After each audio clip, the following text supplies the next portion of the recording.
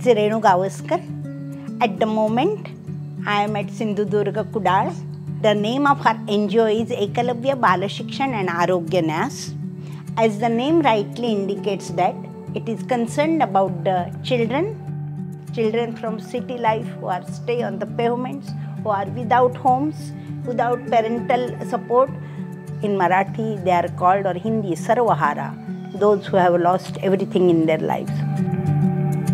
I have done my MA post-graduation in entire philosophy, and there I came across with Gandhiji's philosophy. Until and unless the last person on this earth feels secure, this society is not going to be a healthy one. That inspired me to look at the social problems. Though I worked with a bank for a very short span, I realized that it was not my cup of tea. I left my job and entered into this area. Along with this, there is a personal side. I lost my parents one after the other after my marriage within a span of 6 months, and that made me almost an orphan. And I could understand the agony, the pain, the anguish of the child who has lost his parenthood at a very early age. That actually prompted me to enter into this field.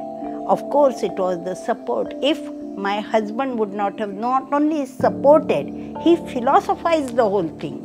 And then I entered, and for the last 40 years, I have never turned back.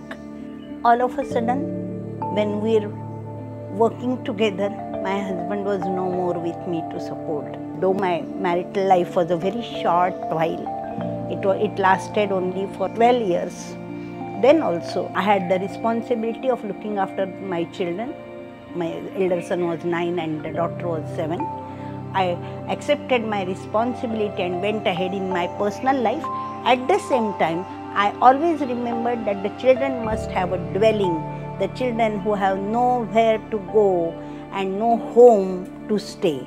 And that with the help of the society, with the help of the Rotary Club, I could realize my dream and then started for the construction. I have been associated with Rotary Club of Lakshmi Road, Pune. Those people had not only had the willingness and support, but had the team of engineers, team of architects, team of people, skilled people. And they told me that we will go, definitely go, 100% go for Tata Tiscon rebar.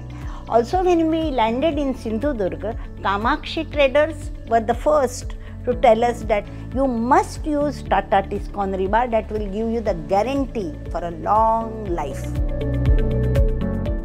To tell you the truth, children don't need big things. Children need love. Children need affection. Children need somebody to be with. And that's what Ekalavya is doing. That's our dream.